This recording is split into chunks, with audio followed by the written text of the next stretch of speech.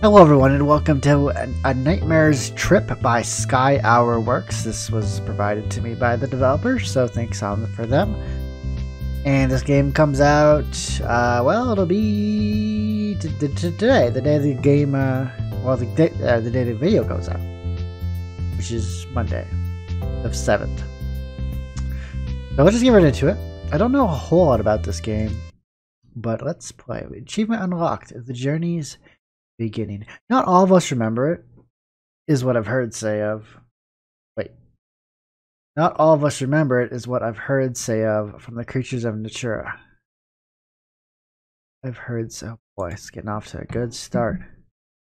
But I can remember the night on which I was born. You can imagine the glee I was filled with at the thought that I would make this new world mine.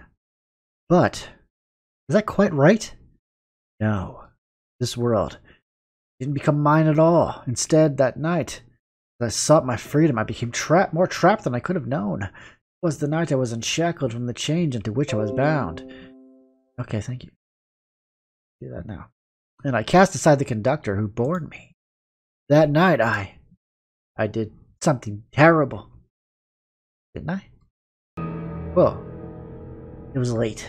They say you're supposed to turn the lights off before you sleep, but this kid had them on. Perhaps for some comfort.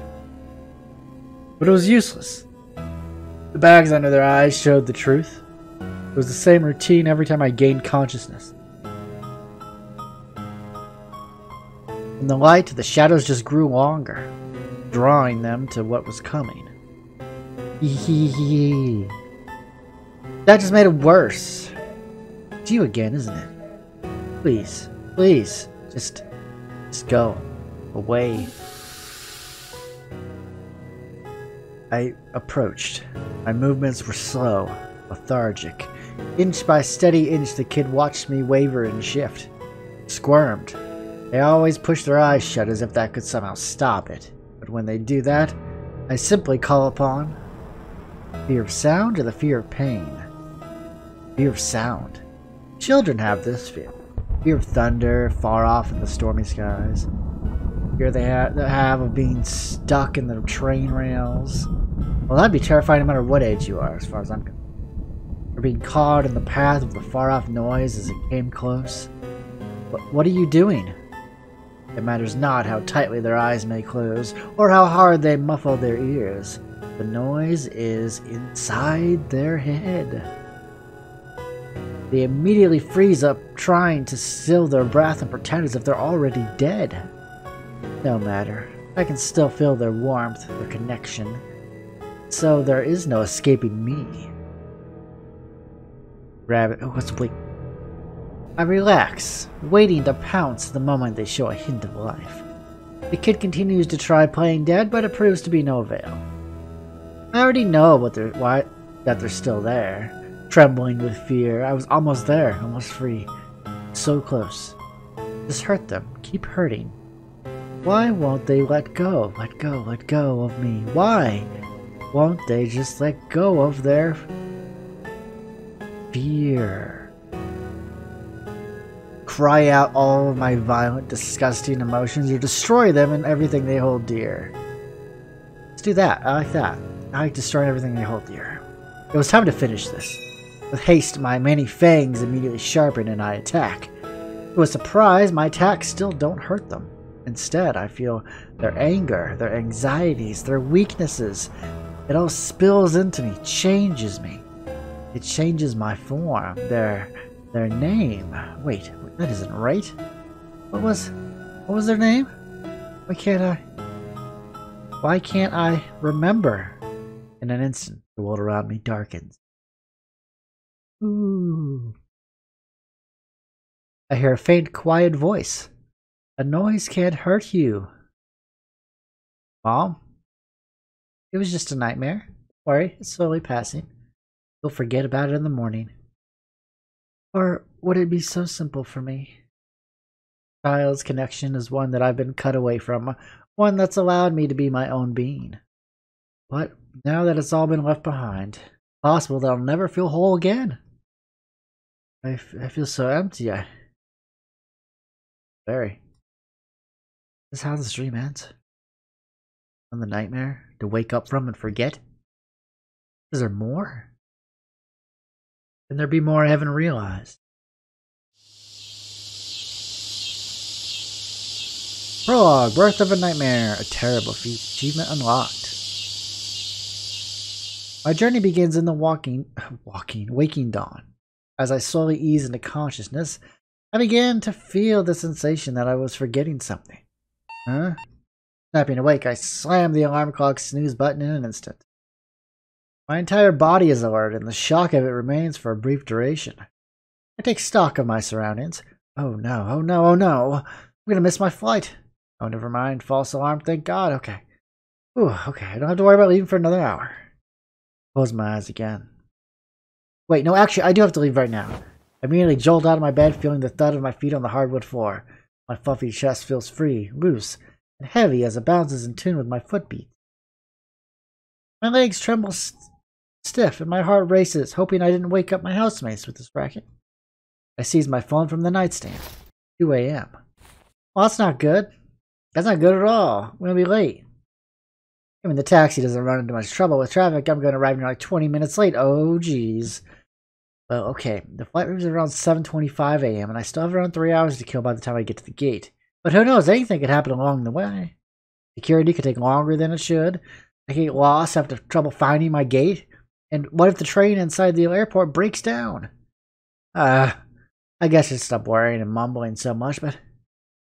geez, I can't help but worry. I continue to be a mess. Okay, let's think about things one step at a time. First, I gotta grab my suitcase. Then gotta wait for the taxi. And then finally... I gotta get some sleep. Wake me up when September. 40 minutes later. Like I slept for hours. I was just trapped in a strange dreamscape.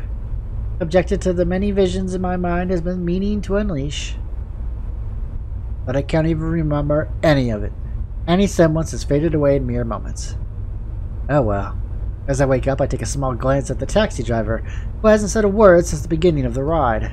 But I didn't need to hear any words to see my destination, Luna Skyport, flashing brightly on the monitor. I tug my fur lightly and brace for an imminent rush. I'm here in good time.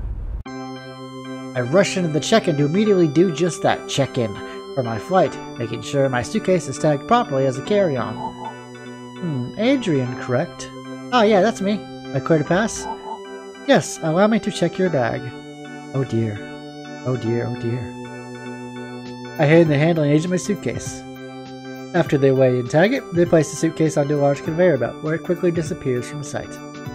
Thereafter, they quickly pull their attention back to their computer and print out my boarding pass. Here's your boarding pass. Your gate is D7. Thank you.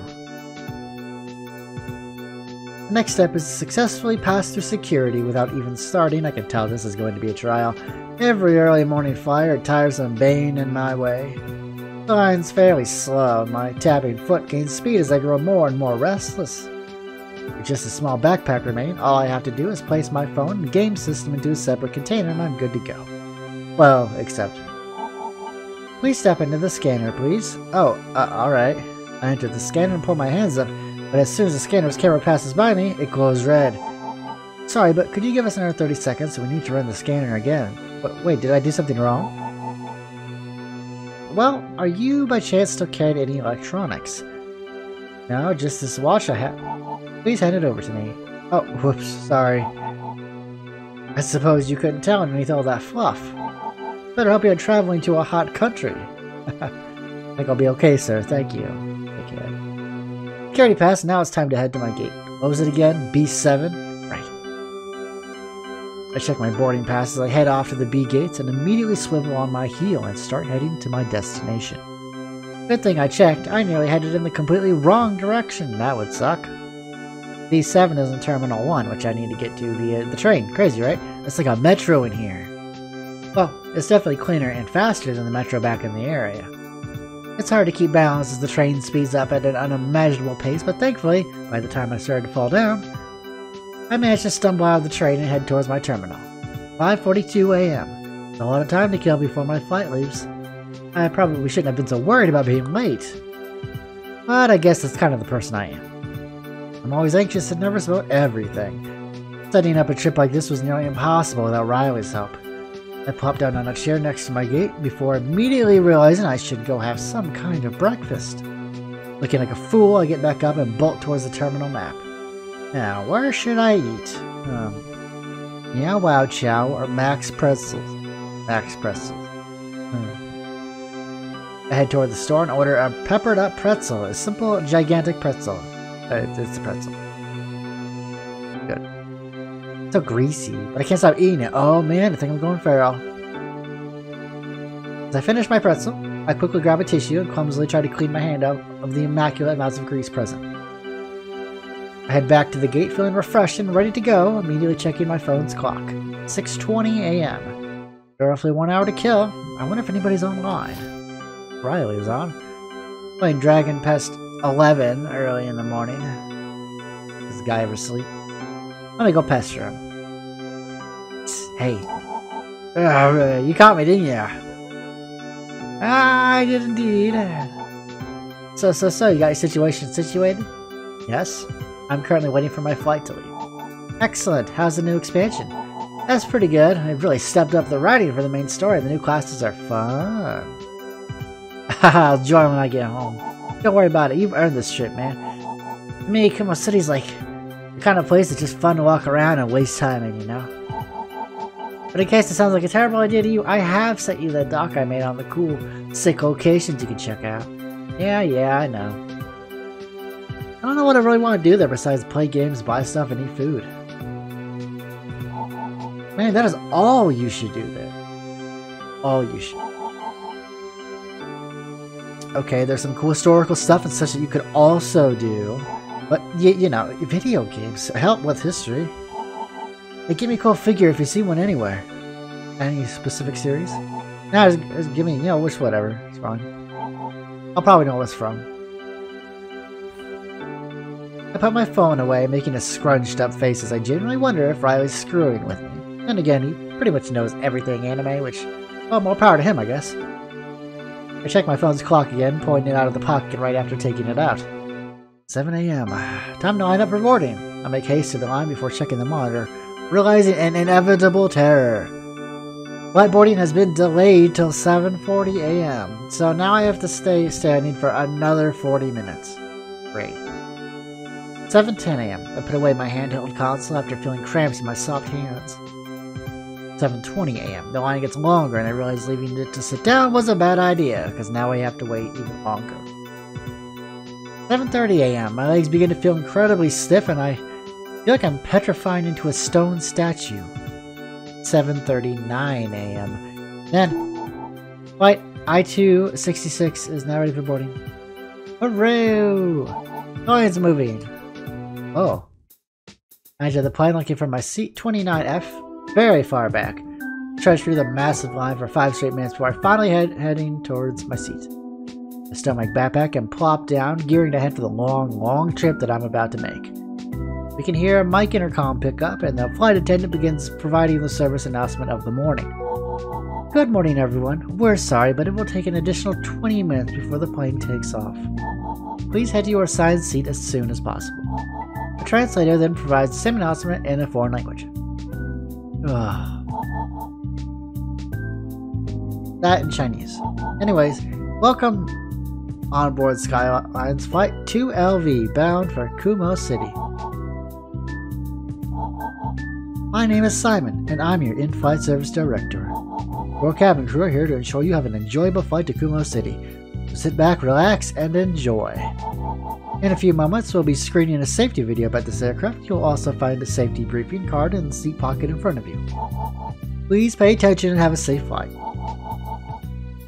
I begin to doze off, immediately ignoring the request to follow the safety instruction video. And we're going to get a horrible crash, and we're going to wish we had listened to the safety instructional video.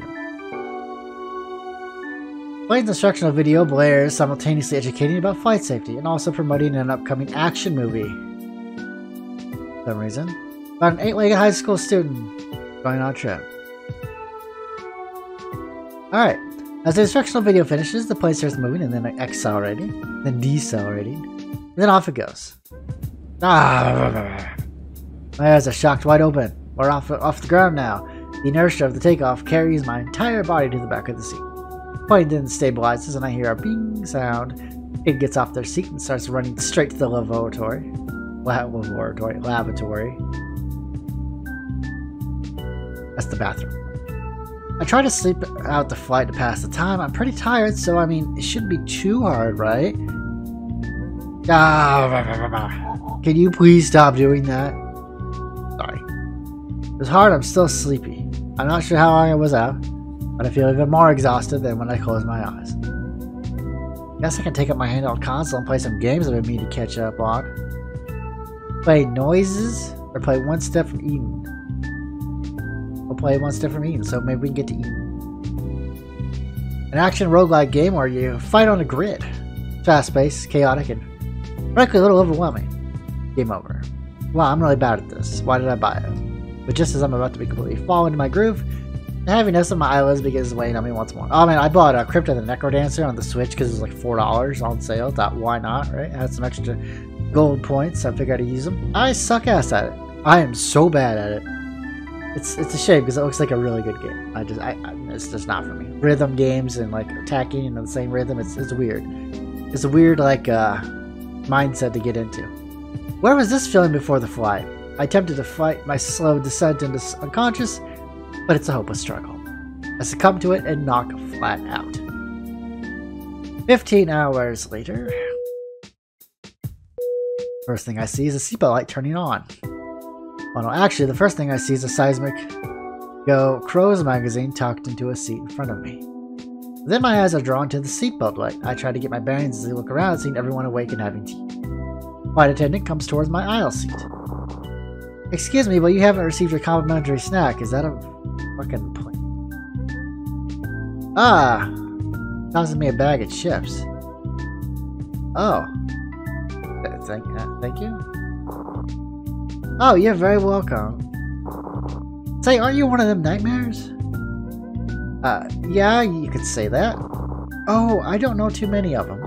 Does it feel weird going from being a clump of someone's fears and anxieties into branching off to become your own stable little person? I mean, yeah, she's right. I wouldn't describe myself like that, though. Yeah, that's a way of saying it. Our creators are generally referred to as conductors. They say fear is like music, and anyone that sees their fears clearly as directed into something real is a skill as a conductor or something. Interesting. And yours? There really must be something to make a face as dark as yours in being. A little bit. I think they're in Kumo City. Oh, so is that where you're flying to the city? Are you both like friends, or are you planning to hop over with a surprise visit? Oh, I'm sorry, I just mean a little bit of curious creature. I don't mean to pry. Oh, I don't know them. Looking out though. Oh. Yeah, say, where are you from? I'm just a snap plant from down over yonder. Oh, yonder? Oh, yonder where? Oh, yonder. That's the name of the place. Oh. Yep. I think it used to be that it really was Oh Yonder, compared to every else place there was. Place cruel to tourist boards and a new suburb appropriated right by it. We're in the middle of everywhere now, right by where we're headed, Kumo City. Anyways, Kumo City's a lot of fun. There's so many places to visit. Don't worry about having nothing else to do there, kiddo. He takes a huge breath to catch up with her excitement. Gigantic, huge breath. What you want to do? Maybe you want to see them animes? Haha, what? Please go away. Complimentary friend achievement unlocked. Well, I gotta head back to my station. It was so nice talking with you. Enjoy the rest of your flight. He walks away and leaves me by myself. With that conversation out of the way, I pull my sights toward the window. The beautiful night sky paints over the bright lit city. The plane ride is finally over. We will be low in altitude now. Please buckle your seatbelts. I shake in excitement as my ears begin to pop again. Oh, yay! Hey. After one taking flight. To skies unknown. Achievement unlocked. Boy, we're knocking out achievements left and right now. The plane shakes and bounces around as it reaches the ground. The air pressure finally normalizes, and the need for swallowing is at an end. Check my phone, realizing that my phone's data doesn't go this far. Great. All the passengers grab their carry-on bags and begin skittering out the gate. I follow, stumbling into the terminal. I feel like my incredibly long nap on the flight didn't help curb my exhaustion one single bit. I'm still dazed.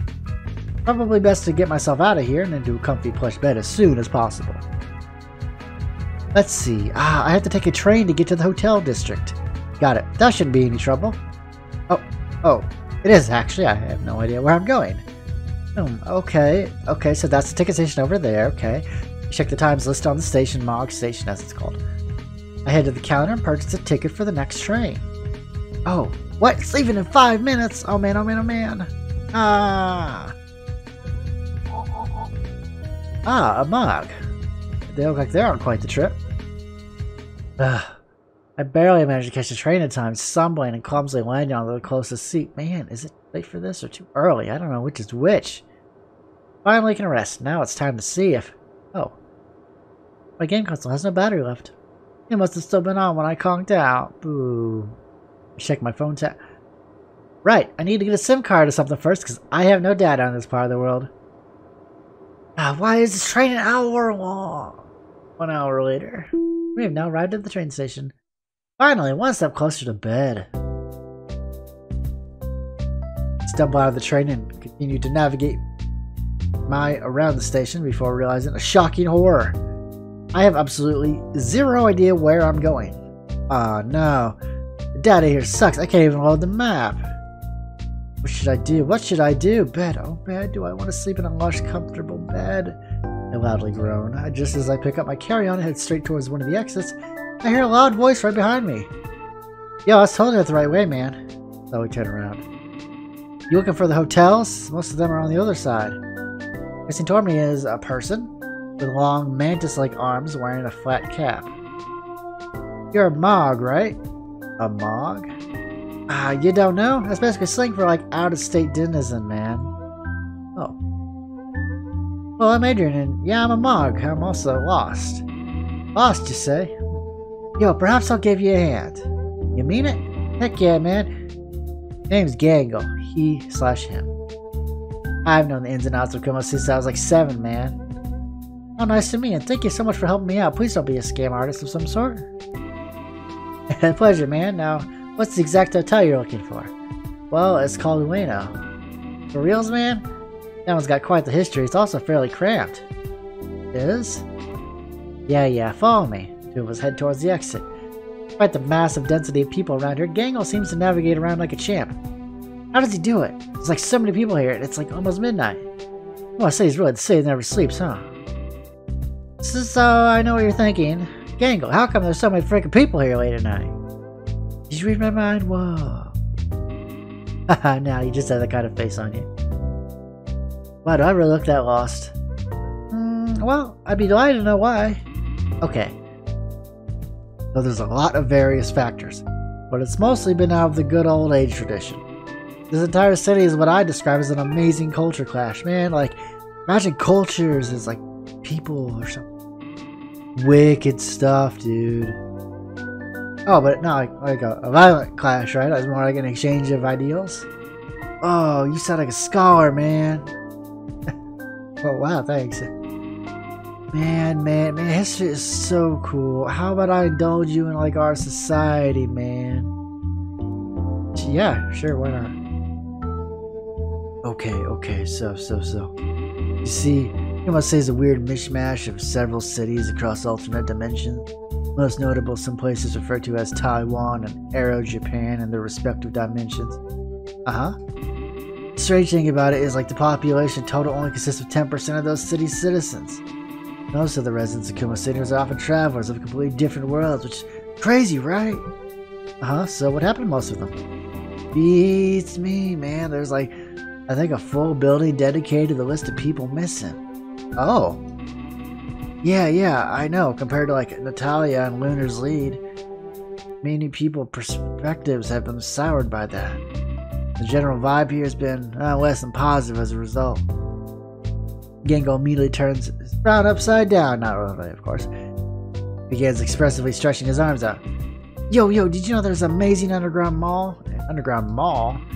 Yeah, it's connected with the metro there. It's super tubular, like in a literal sense, man. Any tours would be whacked, and I'd check out that place. Make sure I get the time to go there. Oh yeah, I mean, I bet you like anime and video games, right?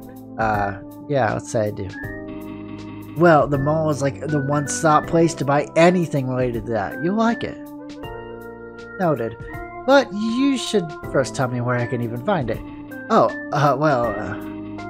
I could show it to you on your phone's map sometime later. I would totally recommend visiting the mall on Saturday, by the way. And not like tomorrow. I'll have to shop some blowout as heck sales on Saturday.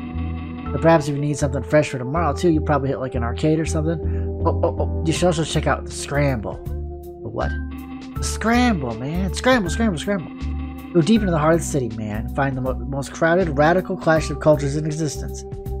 That sounds terrifying. I don't think a crowded crossroad is my idea of a tour spot.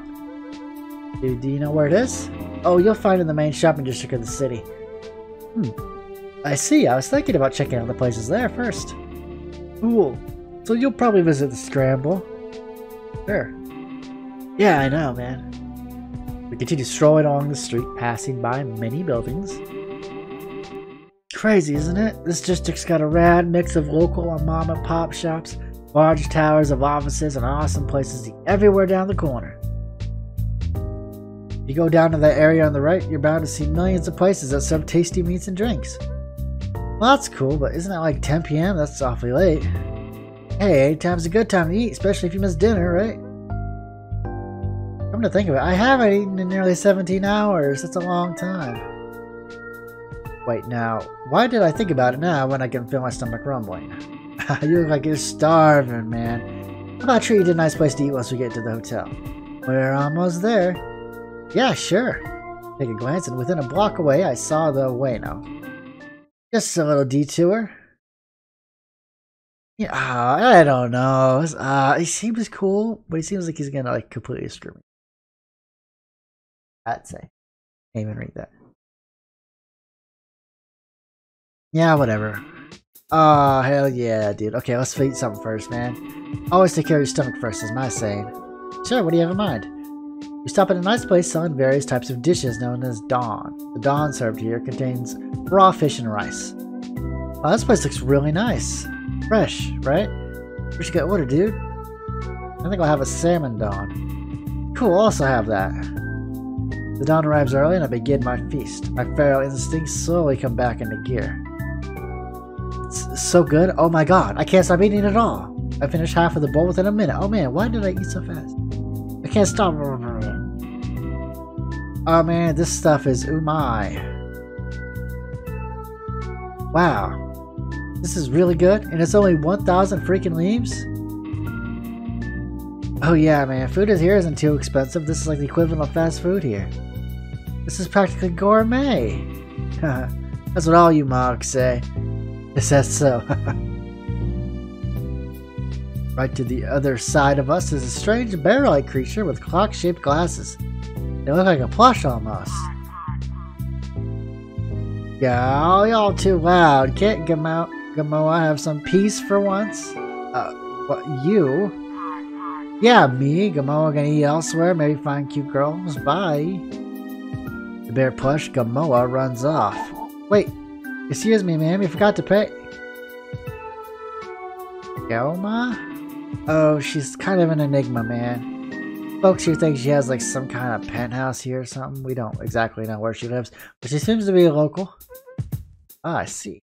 We resume our meal, finishing the remnants of the salmon dons. This place allows us to put the finished plates on the belt for cleaning. That's pretty cool. We grab our belongings and head towards the cash register. 2,000 leaves, not including tax. But it was our Gango, because he's such a nice chap. Are you sure, man? Hell yeah, man. You're a ton of fun to hang out with. It's the least I can do for you. But yo, I gotta get ready for work tomorrow, so I should be on my way. We both walk out the store stuffed. Good night and have fun in Kumo City, dude. That seemed like okay. You didn't try to rob us, that was nice. Dingle takes out his hand. Without hesitation, I follow through and exchange hands. Flashing cultures for a moment as I can feel his energetic passion of his home directly pass into my arms. Thank you so much! Our hands are released from each other, and then he leaves. I head back to the Ueno Hotel, only 2 blocks away from that amazing Don restaurant. Finally check in, grab my dropped off carry-on, and head up to my room. I head towards my hotel room and slot in the key. Click. I finally make it to the hotel room, exhausted and dazed. Tossing my backpack onto the vacant bed, I immediately crash into bed. Oh, I guess I'll shower. Well, I think that's going to do it for A Nightmare's Trip. It seems like a really interesting, really cute game. Very unique art style. I love it. So if you want to check it out, you can check it out. It's on Steam right now. You can buy it. I don't have a price for you. I don't think it's all that expensive. Probably around maybe 15, 20 bucks if I had to guess. I don't know. But yeah, check it out. Nightmare's Trip. So take it easy, guys. And if you like the video, make sure to like the video and subscribe for more quick looks and fun times. Have a good day, everybody.